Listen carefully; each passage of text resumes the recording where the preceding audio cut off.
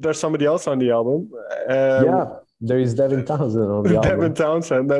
So Yeah. with somebody like that, how does that happen? And what was the relationship with him working on a song? Our drummer played on Devin Townsend record, and that record isn't released yet. So they had plans together, and they had this project going on. They became friends, and Devin felt like, all right, I can also participate on one of yours. So that was fantastic. We asked for it, said yes, and then he said his condition will be that he would write his own parts, which is amazing. So we didn't write the song together. The song was kind of prepared, and we knew where he could be hopping on and doing his own thing. But about what he would do or not, he had an open call for that. And he's such a creative mind, Devin Townsend, like amazing, incredible. When we went through the number of layers of vocal harmonies that he did, we were absolutely surprised. Like how can this guy come up with such, interesting harmonies? None of them are conventional. They all fit together. So, yeah. Well, I think that's very interesting as well, because whenever you work with people who've been around for a long time and who kind of have their own style of doing things and know how to do things, whenever you work with them, is that like a learning moment as well? Do you kind of look at how they approach music and how they approach songwriting and those kind of things, or is it more separate? Yeah, I mean, you can grasp what a musician is doing even remotely, and I think this remote thing happens more and more.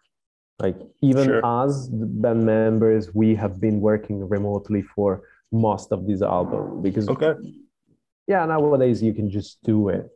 It's so easy.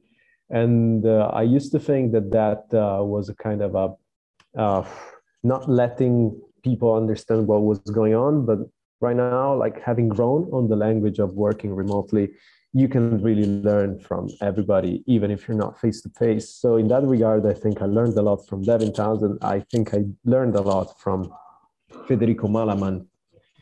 And then there are other contributors to the album, which I could work in person because we were set in the same cities, and they're called Christian, both of them, Christian Costa and Christian Gramaglia. They took care of the electronics on the album. So Chris Gramaglia did most of it, was there since the very beginning, and he did an exceptional job. I mean, the sound of this album is so redefined in terms of electronics, because for the first time we didn't use electronic to be stuck on the top of a perfectly working piece, but we started including its elements way early in the composition. So he also gave some great original ideas that we ended up using. So it was a very organic process, and I learned so much about,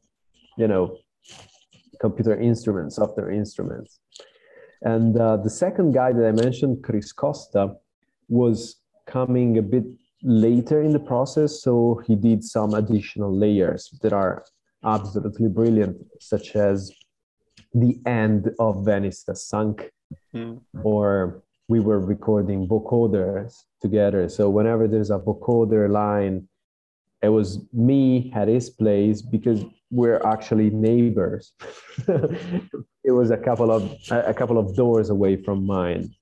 There was this guy that inside of his place, he has all the equipment in the world. Yeah.